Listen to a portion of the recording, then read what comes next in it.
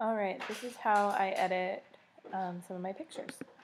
So first I'm going to open up Photoshop, and I have the Adobe Photoshop CS5 version.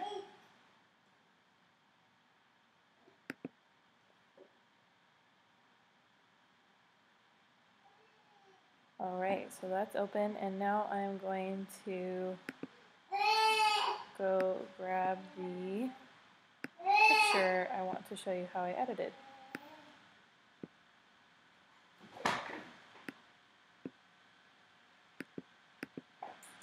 Alright.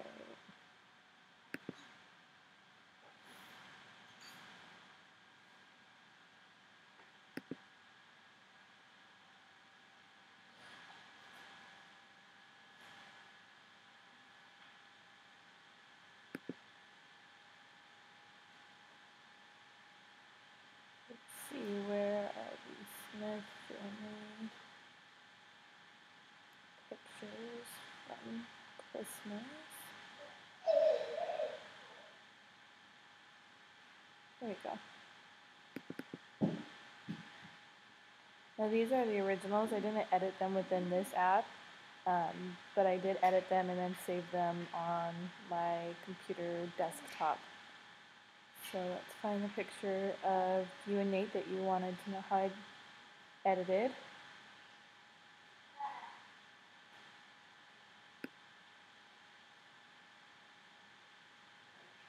Alright, here they are.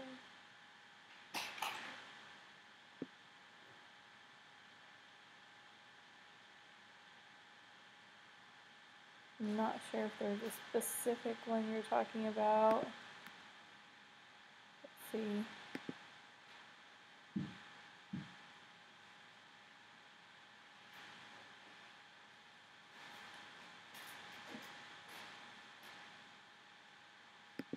So these again are straight from my camera.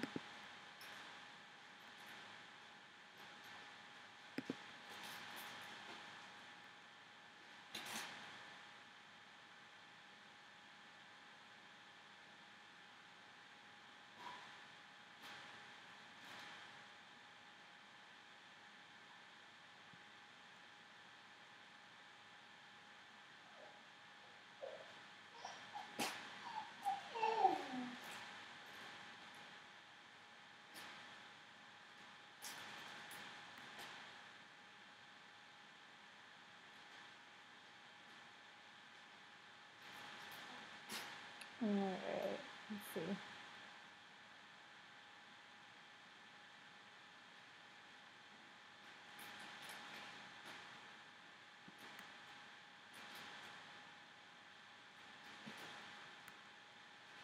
Let's do this one and this one, because that one's a more close-up and that one's more farther away. So I don't need iPhoto anymore. Just helps me organize all my photos.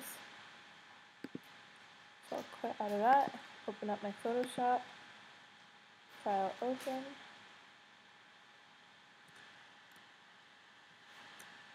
I like to move whichever pictures I'm working with onto my desktop. It just makes it easier to find.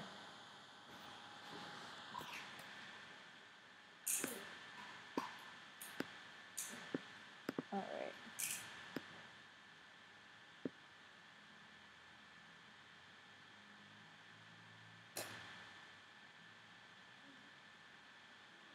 Alright, so this is the first picture that we're going to edit. And sorry, there we go. This is a blending tool. It's used for getting rid of wrinkles or imperfections like blemishes or different things like that. And I use this a lot. There's a lot of different options, but I usually just stick with this top one here. You can change the size up here. I usually don't touch the hardness, and you can change the spacing. I usually mostly just mess with the size. I don't touch anything else. So click off to the side, and sometimes I will zoom in on the close-ups, and then I'll make this smaller or bigger depending on how big of the imperfection I want to get rid of. And there you go. And then I'll just work away. Usually the rule is to never touch this line underneath the eyes, but you can get the lines off to the side of the eyes. That's not a problem. And I can always go up here and do the undo if something doesn't look natural, because that's where we really just want to keep everything looking pretty natural. Alright.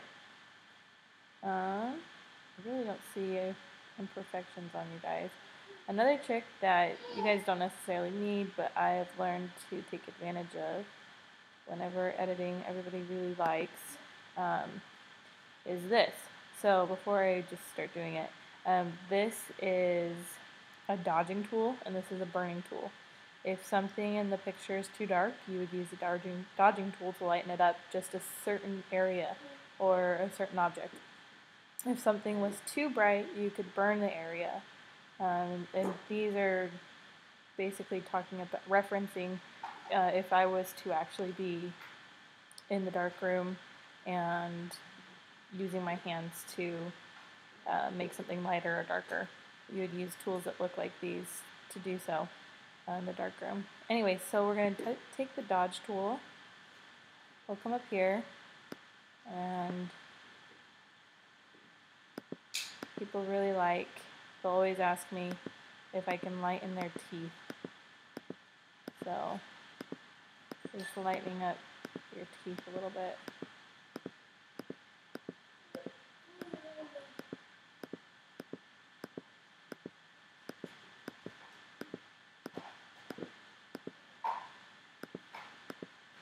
Alright.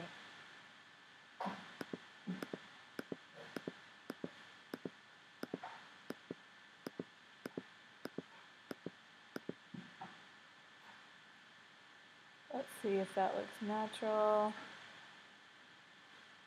So that might be a little bit too much, but you can always go back, edit, step backwards, really play with it. Another thing that you need to do when you're using this tool is to come up here and you can change the sideness and the hardness. The hardness will change how much it blends, or sorry, how much it lightens. If you don't want it to lighten too much, you can make it dimmer. If you want to make it a significant brightness or change, you can go all the way up here. I like it around here.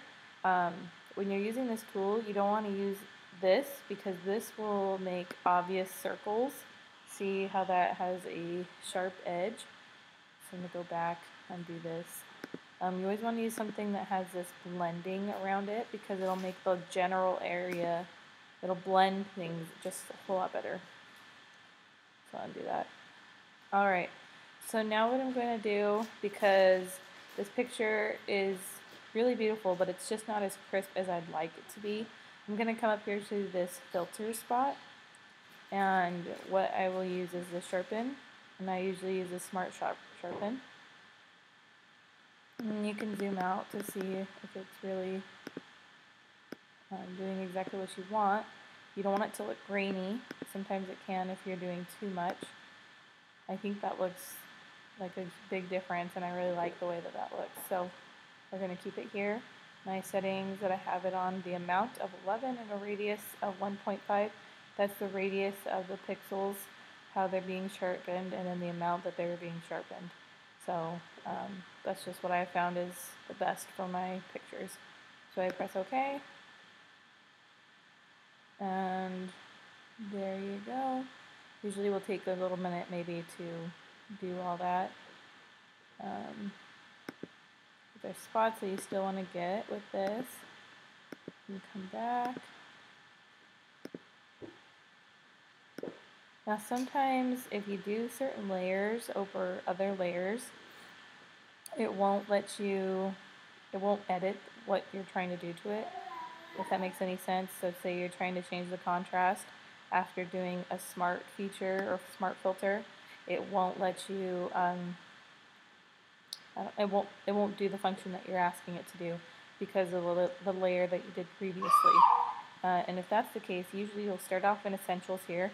You'll need to move to Designs and click on this background, and then you can do whatever you want.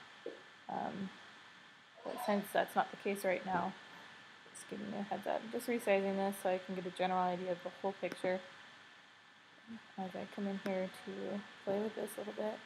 I like my pictures lighter. I just feel like it naturally gets rid of a lot of imperfections, and I can add the contrast and whatnot to it later. Add just a little bit of contrast, and you can always go back and change it if you feel like that's too bright later. I like this vibrance feature. I mean, this is it 100%, non 100%. Obviously, you don't want to get too crazy with it.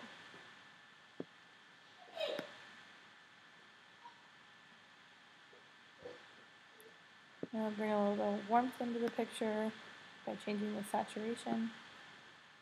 Again, you don't want to do too much, but enough to give you guys some pigment back into this after you whitewashed it a little bit with the brightness. So yeah, those are the main features that I usually use. If you wanted to, you could go into this filter here, and there's all these different filters. If you feel like something's too red, you could cool it down. If you feel like things too blue or too cold, you could warm it up. And there's tons of different filters here. I mean, we could make you guys purple. You could take all the filters off. You look like you're underwater. But yeah, I usually don't use this too often. This will really let you relegate or delegate, you know, what if you want the greens or I don't know what I'm trying to say. Just let you really balance it if you don't want to use a filter. It's kind of a filter by hand kind of thing. But you can really play with a lot of these. Again, if you wanted to use this by hand instead of use a filter, you could do that. I'm going to put this back to 0. This is another spot where you can really play with the saturation. Obviously no saturation would be black and white, but there you go. This will also do the darkness and the lightness, but it's just in a more fading effect.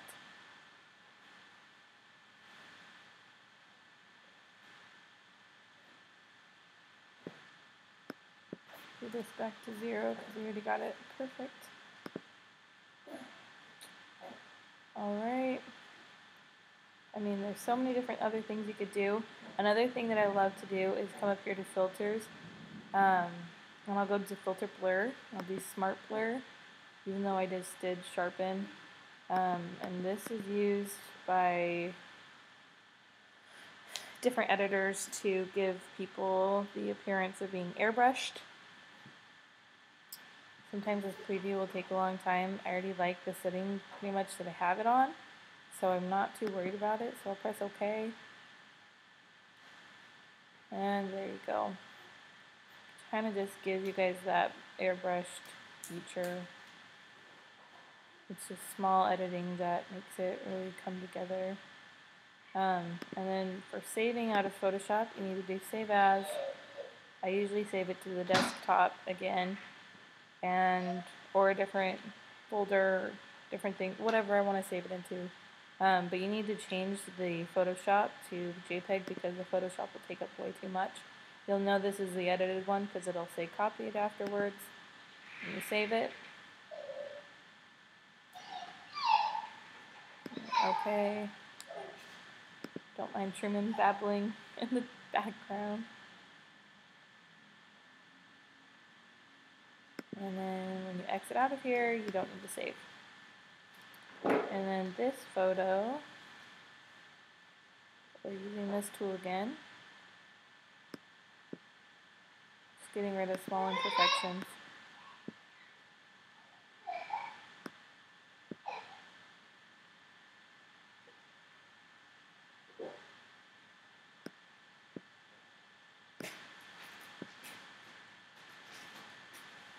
Alright.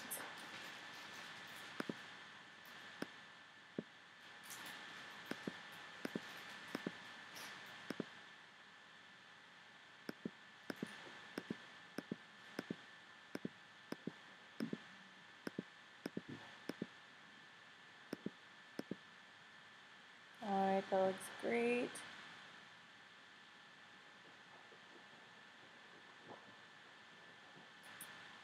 This one I don't feel like I need to do the sharpening, but I'll do the blur because I just really love this effect, especially when it comes down to just professional pictures.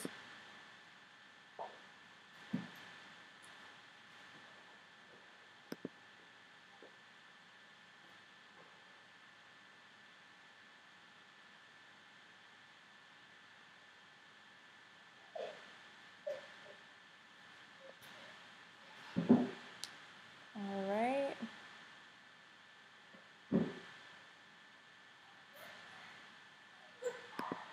And then we'll come over here, with their different things.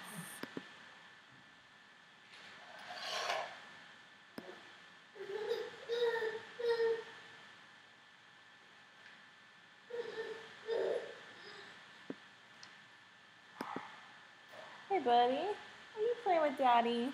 It's so good.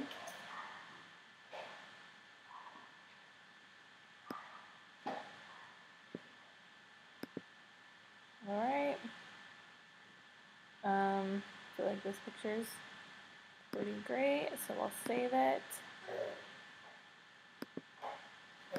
Again, changing it from a Photoshop version to a JPEG, which is the normal file that a picture is. Okay.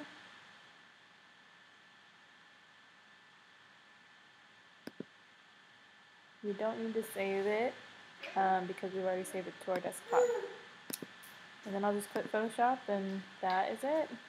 Alright, thanks, bye.